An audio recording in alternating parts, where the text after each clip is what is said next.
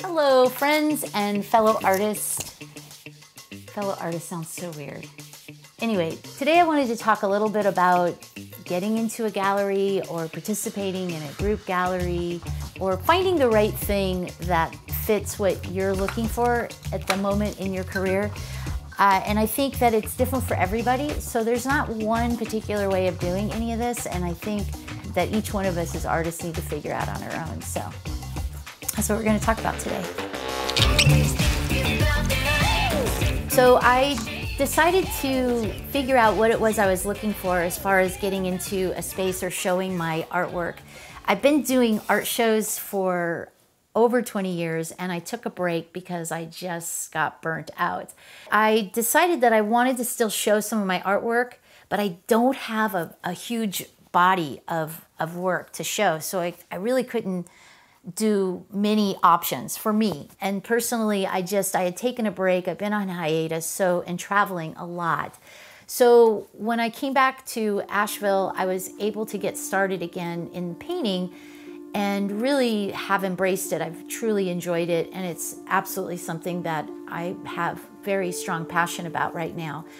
I wanted to put some of my paintings into some kind of situation, but I also didn't know how well it would be received. Still don't have a lot of confidence about the work I'm doing, so I'm working on that every day.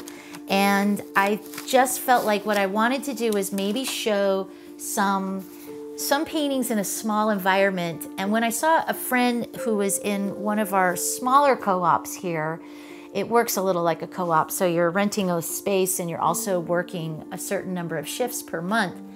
It just felt right. It looked right, it felt right. So I approached one of the owners and they were just wonderful people. I just totally loved their vibe. I realized that this might be the right thing. So I started exploring the idea of being in a smaller co-op type of studio. And I think in the end that I chose right for me. We'll see. And I think it really just depends on, again, the volume of work you have, the volume of work you can produce. I'm not a really fast painter, and so there's the issue of if I do start selling, or hopefully when I do start selling more pieces of work in this gallery, I want to make sure that I can replenish what's being moved out. So if that's another thing to consider. If you can make enough product or you have a lot on hand. For me, I had to consider the whole idea of how often I paint and how often I can replenish product if it moves quickly, hoping that it does move quickly. So those are things to take into consideration. Also, if you want to be part of a co-op, a lot of cities and a lot of places, I have friends in New Orleans and they are part of, they do 3 different co-ops in their area, different neighborhoods, and it works great for them. But I think one of them is literally like you own part of the studio. I'm not sure how that works, but that suddenly, might take on a different type of responsibility for you. So those are things to consider. I travel a lot, so for me, having something like that would not work well for me. Even what I'm doing at this co-op that I just joined is maybe challenging just because I am still traveling a lot this next year in 2020, and I'm not going to be around as often as I'd hoped.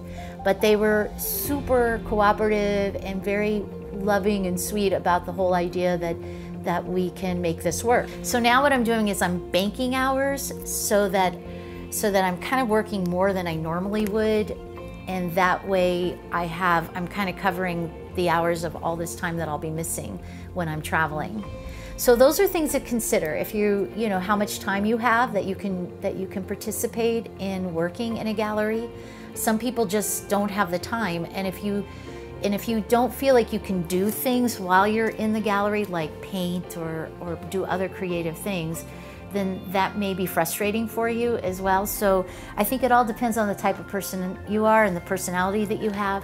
Because I've done art shows for years and years, for over 20 years, I feel like I have a certain level of ability and tolerance for that. It's not too high anymore. The tolerance does seem to kind of get not so good anymore as I get older anyway. I think it's good to get out of the studio. It's good to be around other artists. It's good to just be visible and talk to people about art. So if you have the time to do that, you want to make sure that's something that works for you as well. Today I am drinking a California Cabernet Sauvignon, very nice. And I did buy some Portuguese wine yesterday, so I'm very excited because we're going to Portugal next spring, and I wanted a little preview of what kind of wines we might be excited about finding. So maybe next time I'll be doing a little Portuguese wine. So as far as getting a gallery, studio, co-op, or whatever works for you, I think it's just a matter of personal choice. It's a matter of finding something that's a good fit. I think it's a matter of if you have enough artwork. It's a matter of if you can produce enough artwork. And of course, whether or not the studio or co-op has the traffic that you really need to justify your expense. So those are all things to balance out and make sure that you're taking those into consideration.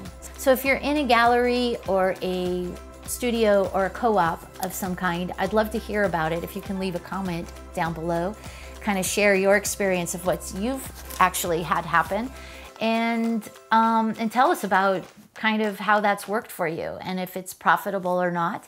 Thanks again, and if you like this video and you like to talk about art, then subscribe and hit the notification bell. You guys are amazing. Thank you so much for being here. I just love doing these talks and showing you more stuff about how I'm making my artwork and my processes. It's been a pretty exciting ride so far. So thank you for being here, and remember to keep creating. Salud.